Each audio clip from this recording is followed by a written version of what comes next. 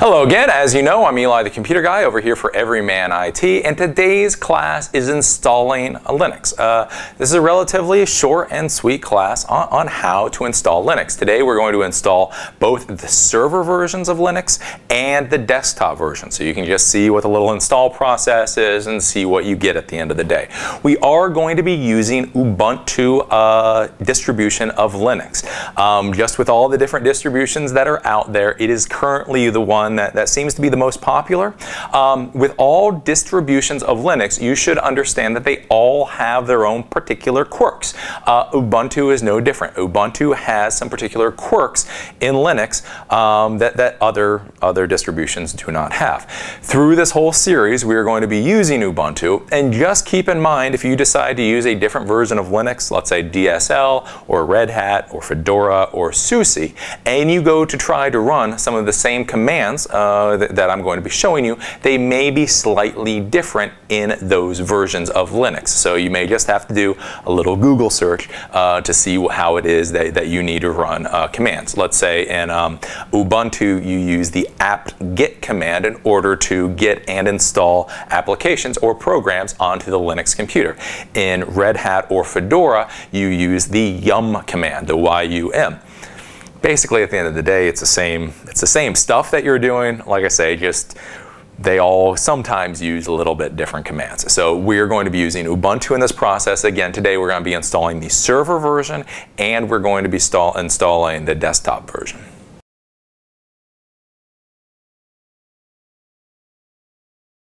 So today we're going to be installing Linux. Like I said in the introduction, we're going to be installing server, and we're going to be installing the desktop version. If you missed the introduction to Linux class, let me just go over this for a second so that you understand what the different versions are. And these versions are basically the same for whatever distro you're using. So whether you're using SUSE or Fedora, etc. The server version of any of these distributions basically is for computers that will only be servers. So this means there'll be web servers or database servers or virtualization servers, file servers, etc. These are not computers that you would be sitting down at and using Firefox to go to CNN.com or writing a dissertation on. The server version of the distributions are for putting onto computers that are only going to be servers. So what happens is when you install the server version, you should realize that these are stripped down versions of the Linux software. So you are not going to get a graphical user interface. You're not going to get a lot of utilities and such that you may be expecting when you install a server version of the operating system. Basically, when you install the server version, when you get done, all that you're going to get at the end of it is a little blinking cursor. And if you understand what commands that you need to run in order to make the server do what it needs to do, you'll be fine. If you do not understand what commands you need to input, then you're stuck. All you've got is a flashing cursor. So just realize that the server version of the Linux operating system is for servers. Again, web servers, database servers, virtualization servers. These are for computers that you're going to set up, they're going to be servers, and that you're rarely ever going to touch. So with server versions, like I say, you're not using web browsers or any of that. The desktop versions of the Linux operating systems are ones that make the Linux operating system more user-friendly. So they will boot into a GUI or a graphical user interface. You will be looking at something that basically looks like Windows or the Mac OS. So you'll see little files and folders, you'll have nice little pictures, you can double click and right click and left click and do all that kind of stuff. So when you install the desktop version of an operating system, like I say, you're going to get something that is going to look familiar to you and is going to work similarly to the Windows operating system. So that's the big thing. Server, you get a little blinking cursor. The desktop versions, you get a nice graphical interface. And also, not only does the graphical interface have Firefox built in, but it will also have OpenOffice. So if you need to write documents or create PowerPoint presentations, all that kind of stuff is already packaged into the desktop version. So those are the different versions of the operating systems so that you understand what's going on. Give me a second, and then we're going to dive into this class, installing Linux.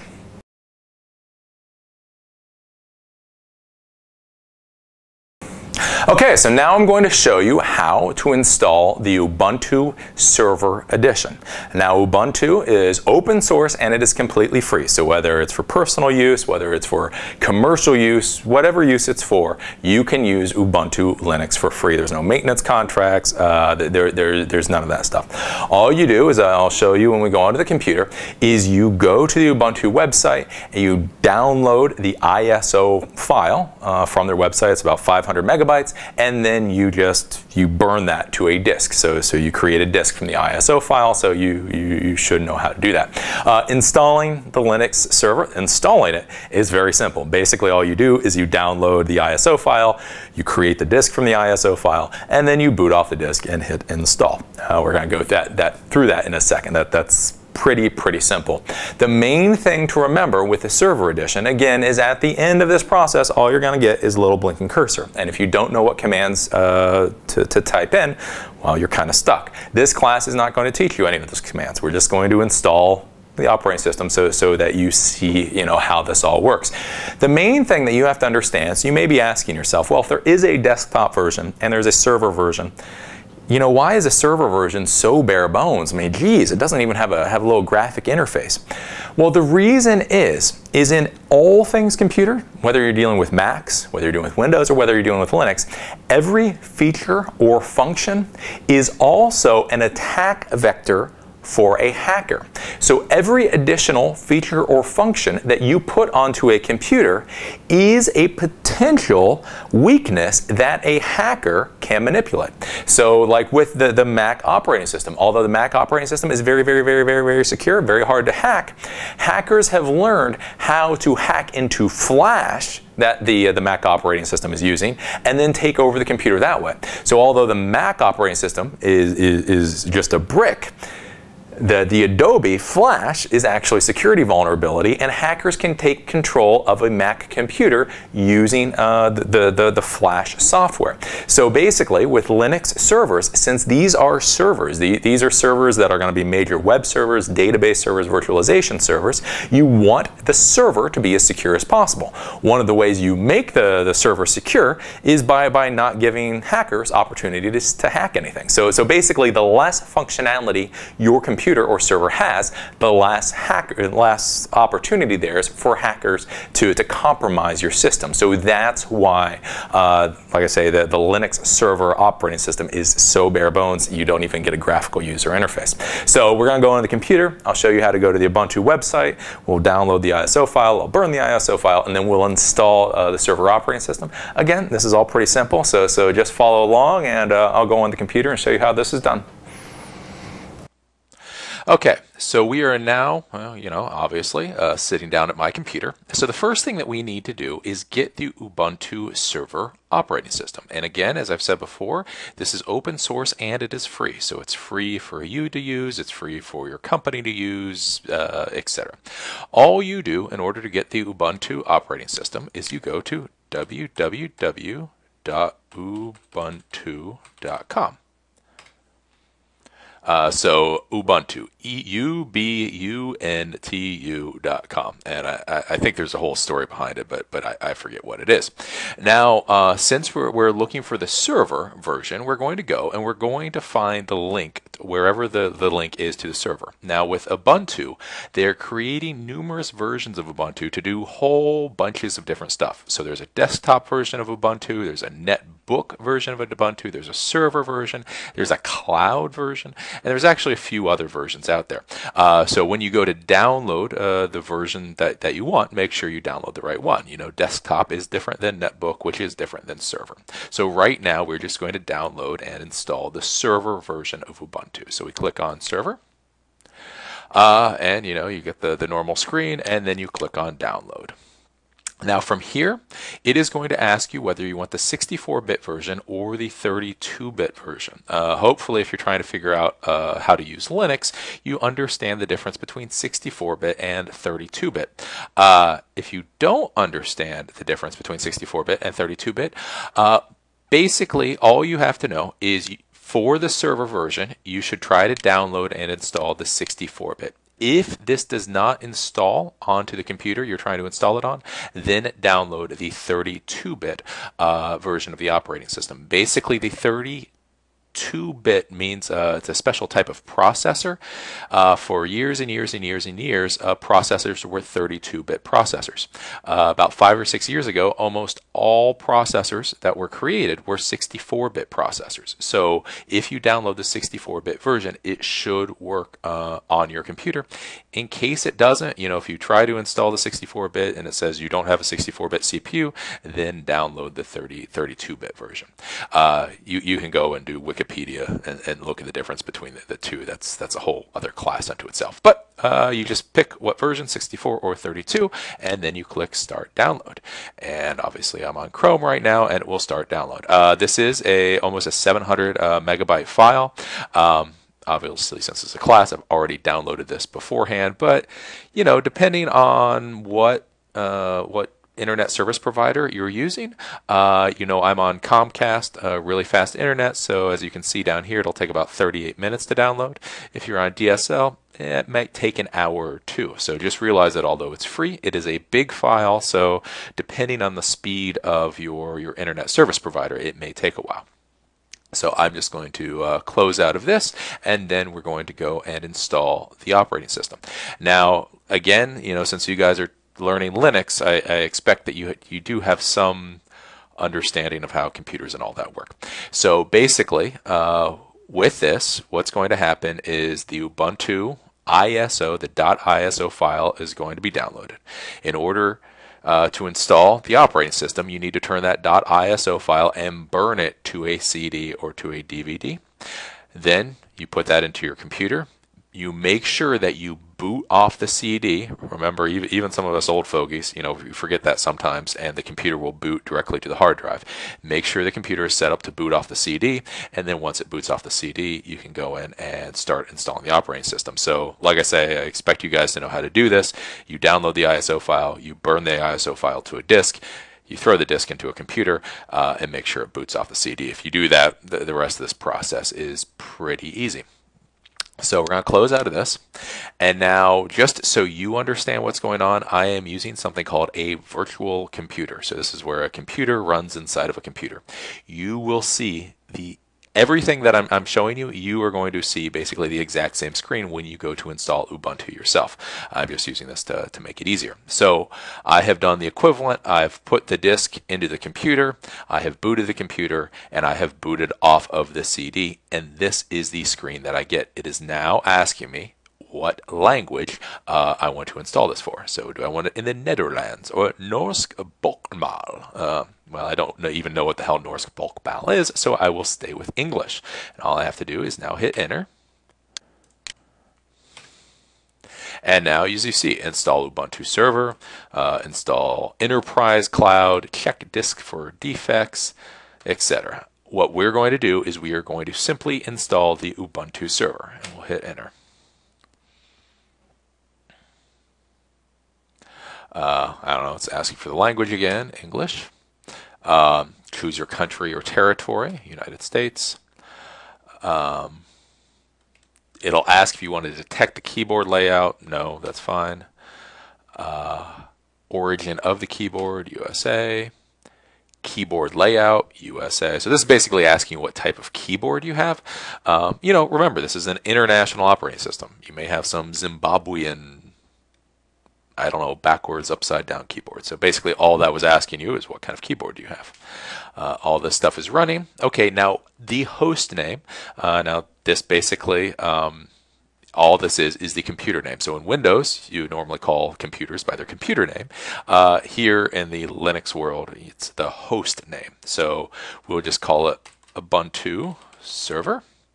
So that is now the name of this computer, and hit enter. Oops. Let me go back. We'll just call it server. Server. Based on your present, what time zone do you want? Is this time zone correct? Yes.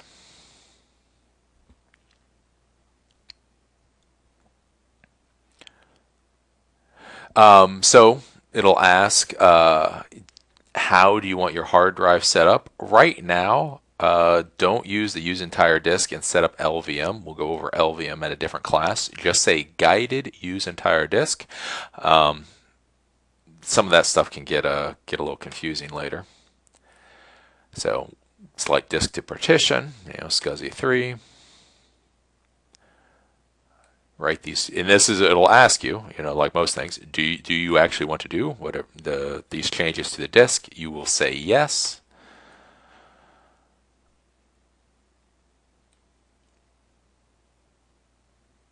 Basically, through this process, really, all you have to do is say yes. I know you're seeing a lot of screens go by, and you're like, "Oh, Eli, slow down. What are you doing?" It's like, no. Basically, say yes, and you're going to be doing fine. Even with that whole where I said change it to for the hard drive, guided use the entire disk. You could have used guided use the entire disk, including LVM.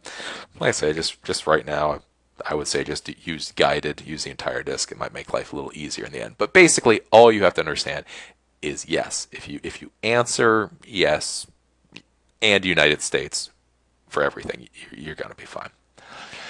So this is all clicking through. Now, depending on what kind of computer, what kind of hardware you're putting this on, this can either be a very quick process or a relatively slow process. And that's the funny thing with Linux is, you could be throwing this thing on anything from the most modern computer, the $3,000 server you just bought from Dell, to the server that was $3,000 12 years ago that you bought from Dell. So really, that's one of the nice parts with Linux, and especially with the server version of Linux, is you can throw this on literally anything. And for most of the things that you're going to be doing, it'll probably work well on almost anything. Like if all you're doing is a web server, if you decide you want to throw up a little website and run it from your house, you could throw that onto some 10-year-old computer. And unless you have the next YouTube going on, it will work fine. That's the nice part with Linux, is it doesn't use a lot of resources, because again, especially with the server version, as you'll see, it doesn't have to use a lot of resources for non-necessary things. Like I say, there is no graphical user interface. There's no background process, or there are background processes, but there aren't 100 background processes happening. Basically, the server does exactly what you tell it to do. So if you set it up to be an Apache web server, all it's going to do is be an Apache web server. And since that's all it does, it doesn't need a whole lot of resources. So this is clicking along.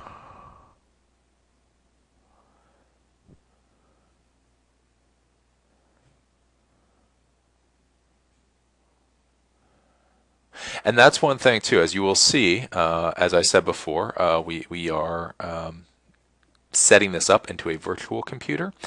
If you are thinking about using a virtual computer to play around with installing Linux and maintaining Linux, I would suggest you use this virtual box. It was originally made by Sun Microsystems, and now Oracle bought Sun. So just do a Google search on where to find VirtualBox, but it is open source. It is completely free.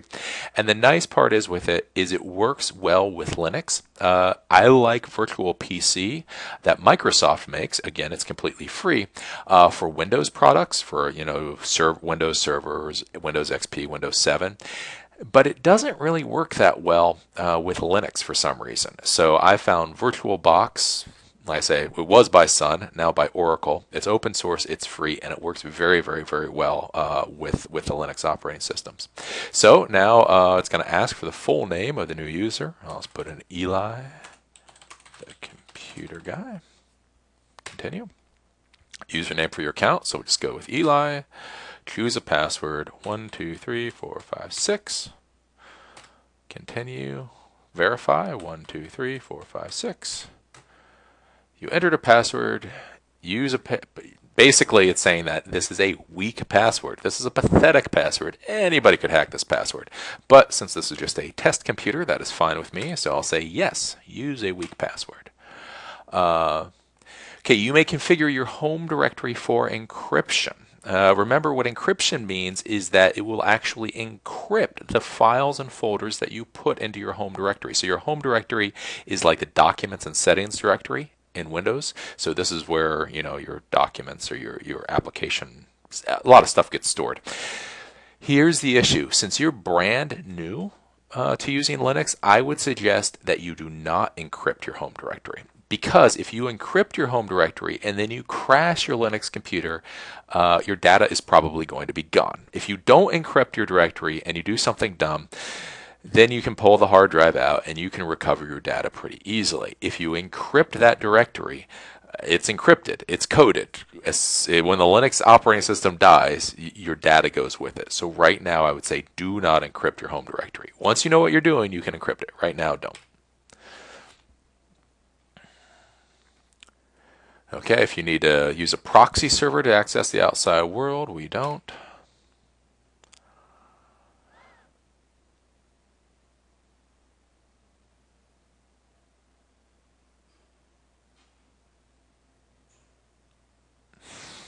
Okay, it is now asking how frequently do you want updates to happen. So even with Linux, you know, we all laugh at Microsoft with how many updates they put out, you know, every week or every month. Well, Linux needs updates too.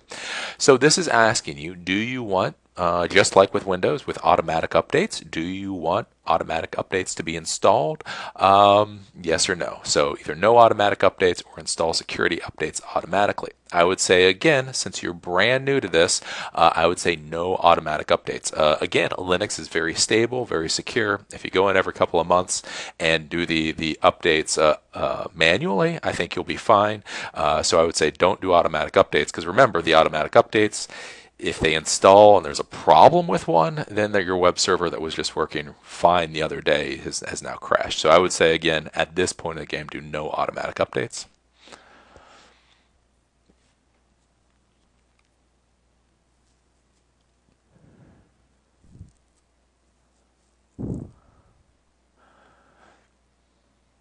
Okay, now here, we aren't actually going to do any of this because this will be for another class. Within this process, it is actually asking you, what kind of server do you want this server to be? Do you want it to be a DNS server? Do you want it to be a LAMP server, basically a web server? Do you want it to be a mail server, an SSH server, database server, print server, Samba server? All that kind of stuff. Right now, we're not going to do anything because I'll show you how to do that later. If you knew what you were doing, let's say you wanted this to be a web server, you could just highlight the LAMP server and hit the space bar, and that would select the LAMP server. So LAMP basically means web server. LAMP means Linux Apache MySQL PHP server. When you check this, this means it will automatically install all the components you need for that Apache web server. Because like I say, in the Linux world, they don't want to install anything that you're not going to use. So basically, in the Windows world, Microsoft, when you install their operating system, they throw in everything, including the kitchen sink, and your neighbor's kitchen sink, and your grandma's kitchen sink. They just throw everything in when you install the operating system, so it's there. The good part is that it's there, so you don't have to install a lot of stuff when you first set up the computer. The bad part is, remember, as I've said, every single component that gets installed onto a computer is a security hole or a security vulnerability. So in the Windows world, they install all this stuff. It's good for you, but it's also a security vulnerability. In the Linux world, they're much more worried about security, so they don't install anything unless you want it to be installed. So right now, we will uncheck the LAMP server, and then we'll just hit continue. So this is just a bare bones server we're creating.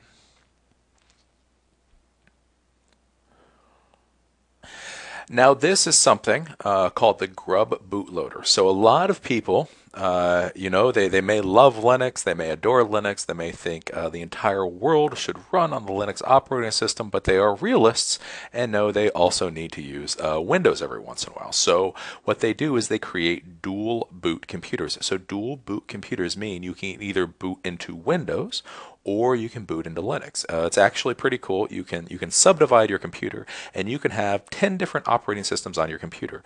And when you boot your computer, you can select between those operating systems. So what this is asking now is, it says, you know, it seems like this is the only operating system on the computer. What would you like us to do? right now, like, as I keep saying, do yes. If you're doing a dual boot machine, that'll be another class, but basically understand the grub bootloader. What it's asking is this a dual boot machine? So we just click next.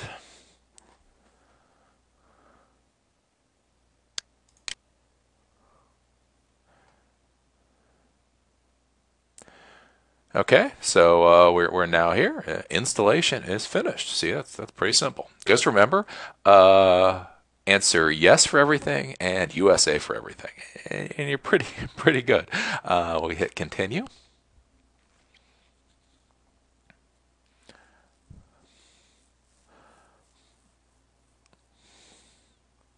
And now it's booting.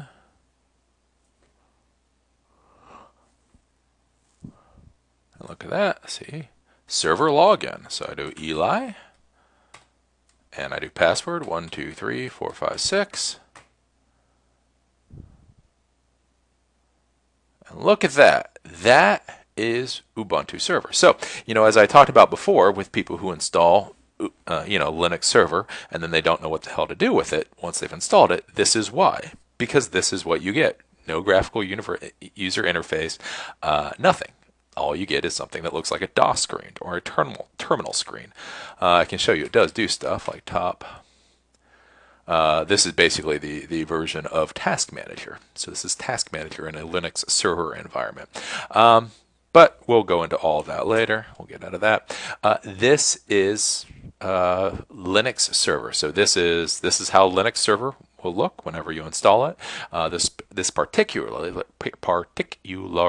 is Ubuntu Server Edition. So if you download and install the Server Edition, this is going to be what you get once the installation is done. You will be sitting here, again, as I said, you'll be looking at a little cursor blinking at you, and if you don't know what commands to put in, you're kind of stuck.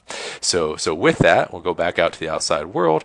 We'll talk a little bit about the desktop version, and then we'll come back here into the little virtual computer world, and we will install the desktop version of the Ubuntu Linux operating system. Like I say, when we install the Ubuntu, the desktop version, that will give you a nice, pretty little graphical interface that you'll probably like a lot better than this. So let's go back out to the real world and talk about the desktop version.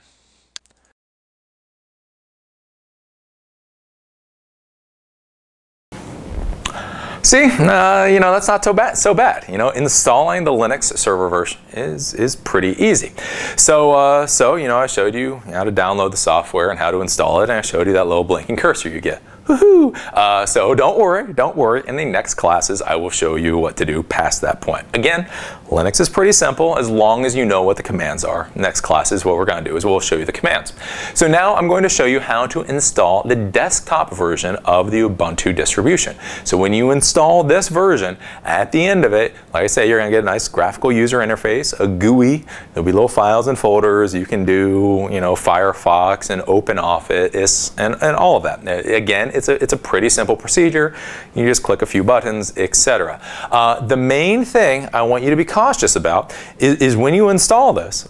Like I say, you're going to be like, wow, this is free. Look, I get Firefox and I get OpenOffice. I can do all this stuff for free. I should tell everybody about this. I should install this on everybody's computer. Again, I fully support the Linux project. I think this is where the future is going to be. I think by 2020, everybody will be on Linux, and Mac and Windows and all of that will be in the trash can.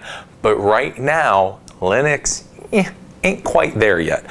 There are bugs, there are problems, there are quirks, there are freeze-ups, etc. So before you wipe your main computer and install Linux on it and just dive into the Linux world, use a Linux computer for a week or two to see what the problems are. Again, I mean, it's come a long way. It looks very nice, and for some things it's very functional. But even compared to Windows 7 or the Mac OS, it's still not quite there as an operating system. But let's go onto the computer. I'll show you how to download the software, and then again we're going to install the desktop version of the Ubuntu operating system. So now we're going to install the Ubuntu desktop version. So we're back at ubuntu.com, ubuntu.com. There's a whole bunch of different versions, so we are going to select the desktop version. from here, you just look for the little download link. So click on the download link. It'll ask you 32-bit or 64-bit. For the desktop version, generally just go for the 32 bits fine. I'm going to actually do the 64-bit here, and then you just click download. So you select what version, and then you download it. If you don't know what the difference is between 32-bit and 64, do whatever they recommend, and you hit start download. And so as you can see down here, it is downloading. And again, this is 697.6 megs sized file, so although it is free, etc., it's going to take a little while to download. So we'll close out of this.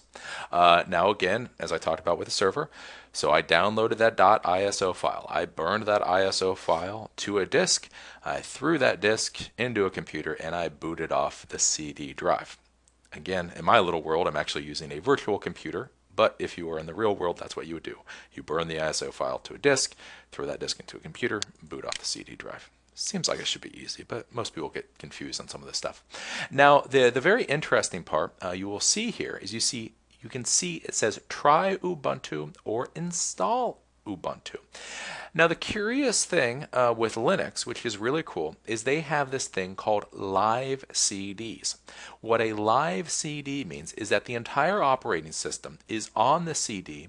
You can actually boot from the CD and run the operating system. So when you're dealing with Windows or you're dealing with Linux Server Edition, you always have to install the operating system for it to work on the computer. With a live CD, you can actually boot straight off the CD and use all the functionality of the operating system. So you can, surf the web with Firefox and create documents and all that kind of stuff. So that's what a live CD is. You boot off the CD and you can actually use the computer based on the operating system that's on the CD, and it doesn't affect the computer at all. So if you have a Windows computer, you can put in a Linux live CD. You can boot off the live CD, do whatever you want to do, and it doesn't affect the computer at all. So it's kind of cool. Right now, since I'm showing you how to install this stuff, we'll just do the install. So we will go down and do the install Ubuntu. And of course, it's in English. If you're doing Swahili, then by all means say Swahili. So it'll ask you the time zones and all that. You just click forward. Again, the keyboard layout, they're really worried about the keyboard layouts. So suggested option USA, just say yep. Where do you want to put Ubuntu? Just erase and use the entire disk. Again, you can specify partitions manually, but it's an advanced thing. If you don't know what you're doing, just don't do it. Just erase and use the entire disk, and then hit forward.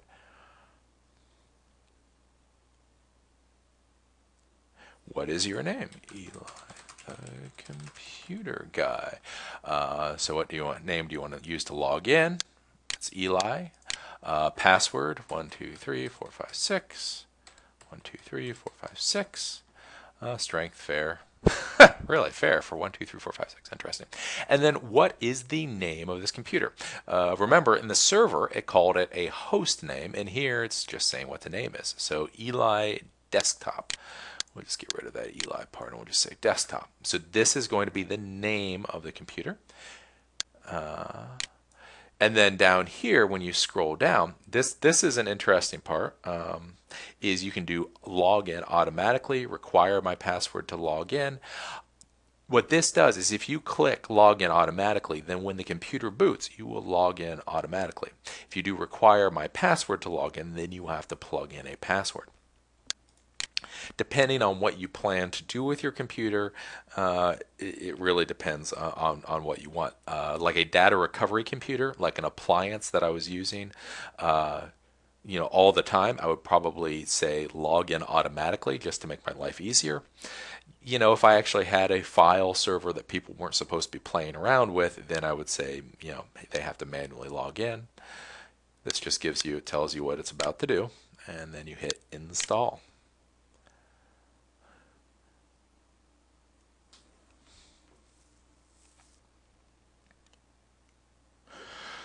Okay, so after a few minutes, all the files get installed and installation is complete. Basically, restart now. So all you do is you click restart now. Again, the actual time for the process that this will take will depend on your hardware.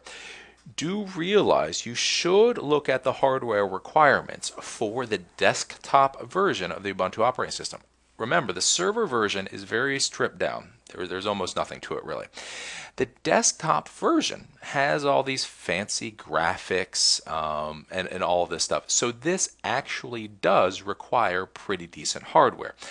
If it was me, I would require that if you're going to use Ubuntu, the desktop version, that you have a computer at least 4 or 5 years or younger with at least 512 megs of RAM.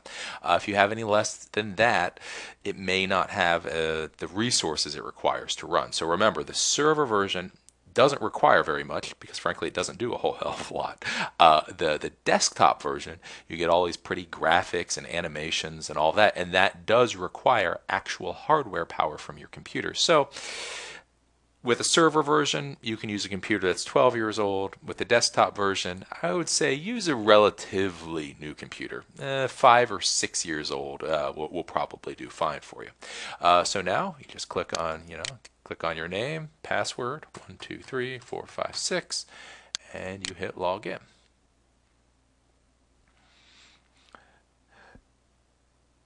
And now you have something, again, like I say, that vaguely looks like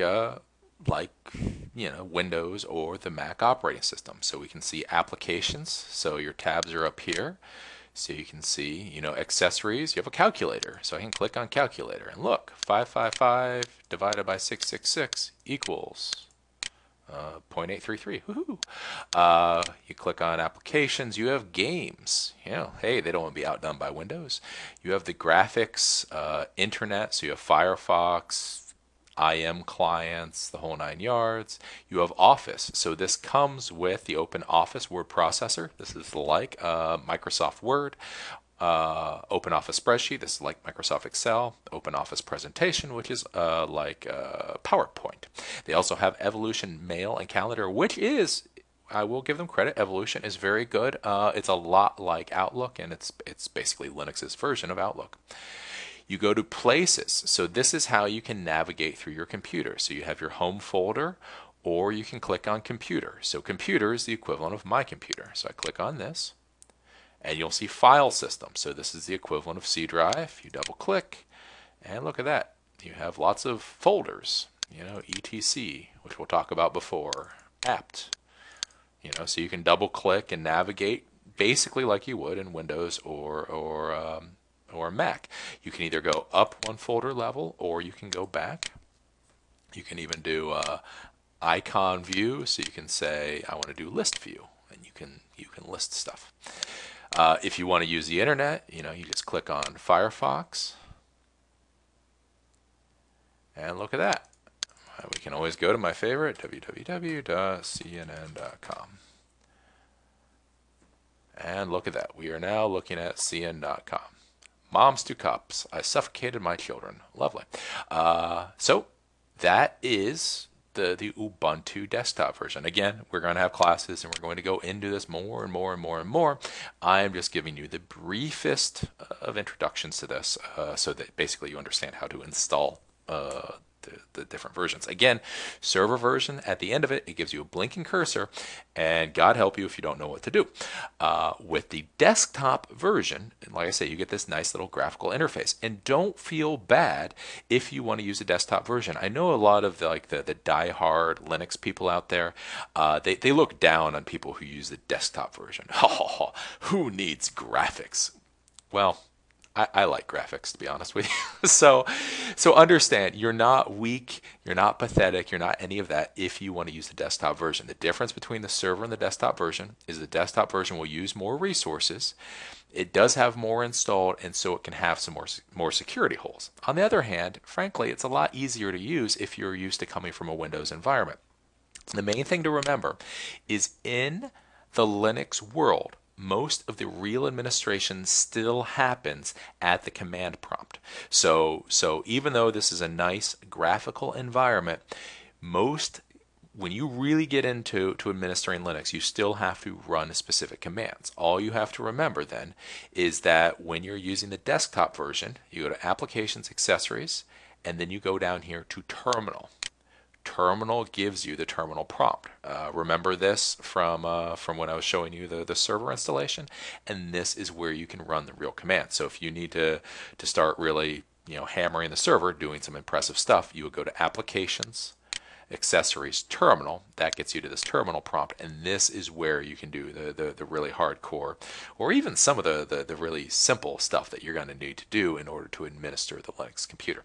So this is the Ubuntu Desktop Edition. Like I say, pretty easy. If you have a modern computer, you can get it installed in less than half an hour, and that's really all there is to it. Before I go out of here though, when you do put the CD into the computer and you boot off the CD, you do have the option between, like I say, the live CD or the install. I showed you how to do the install because, of course, this is a class on how to install Linux. If you click on that Try Ubuntu or use the live CD version, that boots off the CD. It does not change anything on the hard drive. So if you just want to play around with Linux, but you don't want to actually install it, you can boot off that live CD and it won't do anything at all to the hard drive. You don't have to worry about damaging your computer or installing over an operating system. So that's just something to remember. So with that, let's go back out to the real world and talk about a couple other things.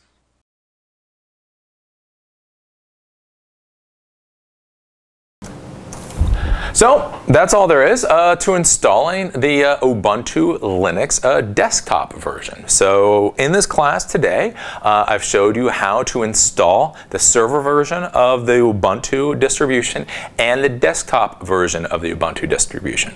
It's pretty simple. You download the ISO file, you burn a disk, you throw the disk into the computer, you boot off the disk, and you install it. It's really simple. It's gonna get a lot more complicated after this.